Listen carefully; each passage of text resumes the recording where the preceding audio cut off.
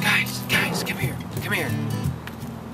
I know why the fleet foxes really disappeared 5 years ago, and it's gonna blow you away. So I was taking a leisurely stroll through the woods when I came across this.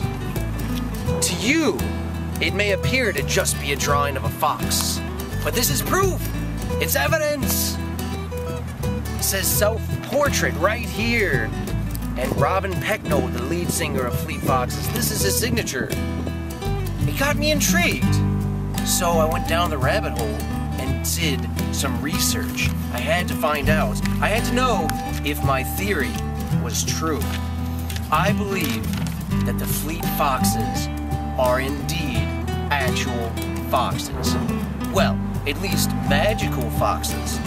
So I was doing some research, and in one of my records I found an article where Pecknold himself describes one of the other band members as a full fox. Now, of course, everyone just thought, he's talking about the band, obviously. Are you crazy? He just told us. He just described one of the members as a full fox.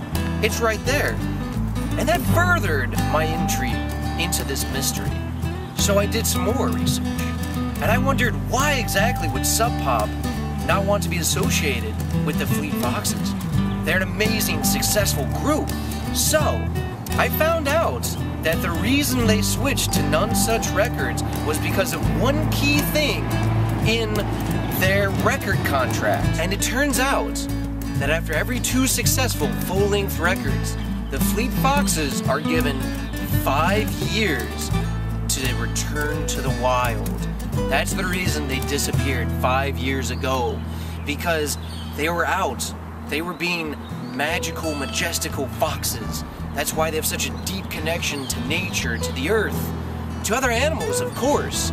So they were foxes for 5 long years, getting inspiration, living happily, to return on June 16th to blow our minds with another folk epic. So, are you ready? I know I am. And of course, I'm going to put this drawing back, because Pecknold can never find out that I know this. And again, this is very hush-hush. We can't tell a soul